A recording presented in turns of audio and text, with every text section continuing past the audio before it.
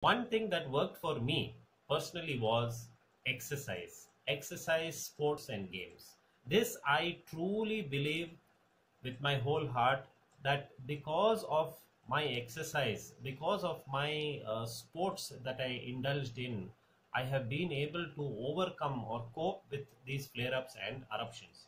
At my young age, I played a lot. I played a lot of sports and I did a lot of physical exercise, and that kept me going. So my request to all youngsters is please try out this of keeping yourself physically very active. There's a catch between psoriasis and physical activity.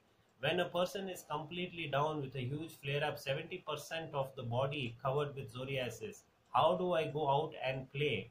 How can I go out and exercise when I can't walk? If I stretch my back, my skin will split.